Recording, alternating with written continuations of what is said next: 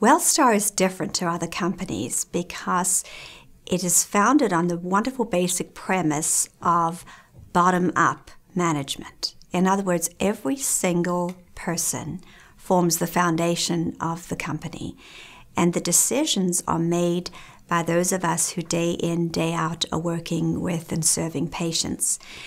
One's opinion matters as a service rep, as a nurse, as a physical therapist, as an occupational therapist, a physician, a nurse practitioner, because we are the ones who are working alongside patients and we feel heard, and that is absolutely wonderful. A lot of large companies, particularly in medicine, send out directives from the CEO to the leaders, to the nurses and the providers, as opposed to saying to the team what you think serves the patient best.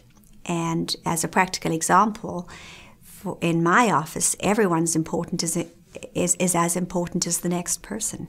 I can't take care of my little patients and prevent infections if I don't have a great janitor who knows how important they are, and a person at the front desk who knows my little patients' names and relates to the parents.